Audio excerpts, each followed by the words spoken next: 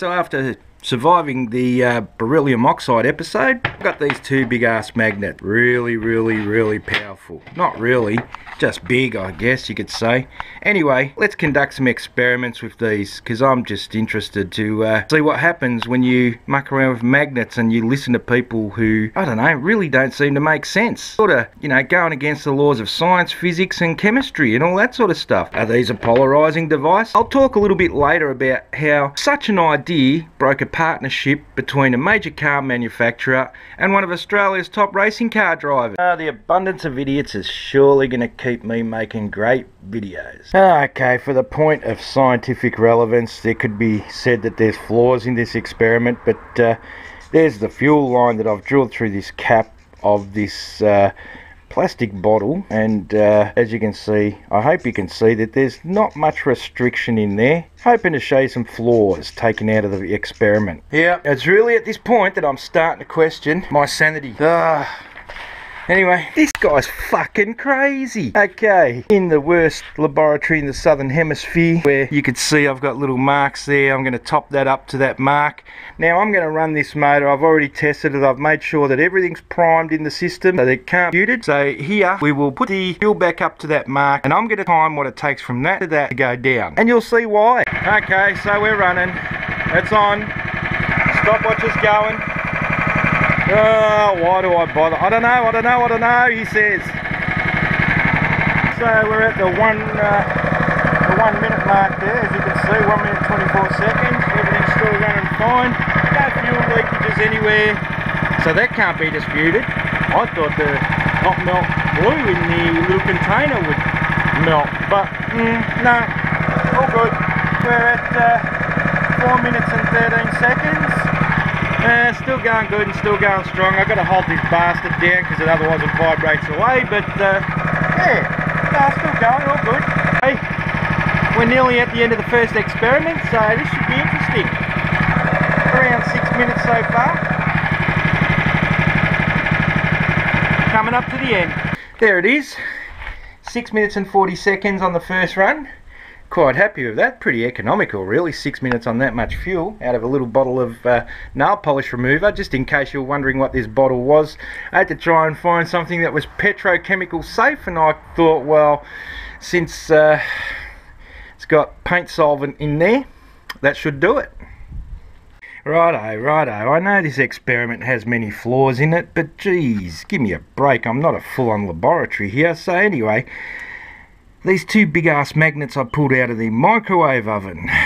We've put them in opposing poles, and as you can see, the hose has no crush whatsoever, so they're just balancing there, held by my real primitive style of ties, I guess you could call them, made from tie wire. So now we're going to try and run the fuel the same level, so I just got to top that up back to the same. I'll film it topped up to the same, and we're going to see if there's a difference. I'm looking for 20% increase in time length.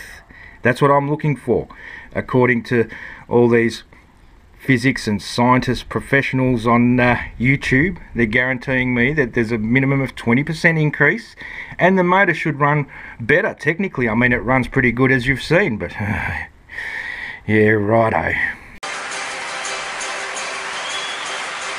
The fuel maximizer for a car, you get it in this little box here with some instructions. And they're quite powerful. I started this when a friend told me that he had 1 liter gain for 100 kilometers.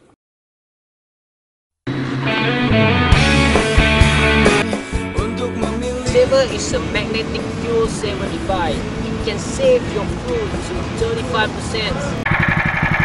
Okay, so resuming the experiment here in the makeshift lab down under. Got the stopwatch going. As you can see, been running now for 19 seconds, and the only conditions that have changed in this laboratory are these magnets on the fuel line. Yeah, we're going to try the theory out. Been running now for 2 minutes and 55 seconds, coming up to the 3-minute mark. Oh, here we are. Still running. There's the magnets. the wife's clothes basket trolley. Same RPMs. Yeah, we're still going. Yep, 4 minutes 33 seconds. There's the magnets. Yeah, this will be interesting. It's going to blow your mind away, I reckon. Yeah, 6 minutes and 2 seconds. We're coming up to the end of it. Just like I thought. I'll call that right there. There's the time, folks. I'll just kill the motor. Okay, turn the fuel valve off. There's the time. Yeah, it's conclusive. Yep, it doesn't fucking work. Just for some of you good folk out there, I did have duct tape on here. You'll notice in the previous scenes, I'm just pulling all this apart now. Show the integrity of this laboratory, even though it's pretty much rooted. Okay, so there's the fuel. I'm about to pull this apart to show you that I actually did have that fuel line. Damn you, washer. So as you can see, there's the fuel line connected, inlet to the carby. That's all closed now. There we go, pull that off. There you go, you saw the fuel running. So no questions there really.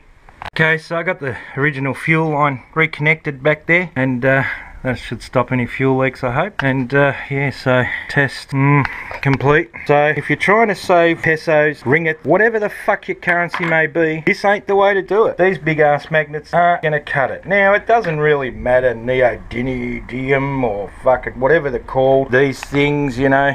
It's magnetism. It's sorcery to the people still. No one knows what it is. They know it emits an energy field. Some people call it a force field, but it's... We had a great racing car driver here in Australia called Peter Brock. Now this guy came up with this controversial box, I guess you could say it. Used crystals and a magnet and magnets to align molecules for the car. Now the controversial device at the centre of the split between the racing legend Peter Brock and Holden is set to make a comeback. How? It doesn't even work. There was 500 of these VL Commodores delivered to Peter Brock, I guess you could say, and only 173 were fitted, and yeah, they've become quite a collector's item, I believe.